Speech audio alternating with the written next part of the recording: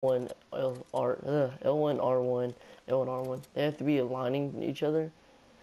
So if you do it like if you switch too fast, sometimes the bullet won't register. Sometimes the bullet like won't actually shoot, but on your screen it will, but it won't actually shoot. So if you have to do it just right, you have to be like you gotta boom, lead time, boom, like that. You gotta leave it just enough time.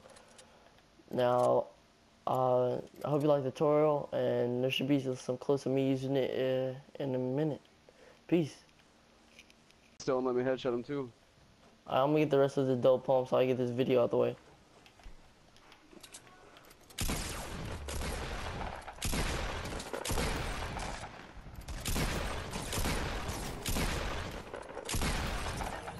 Alright, I got him. With this double pump.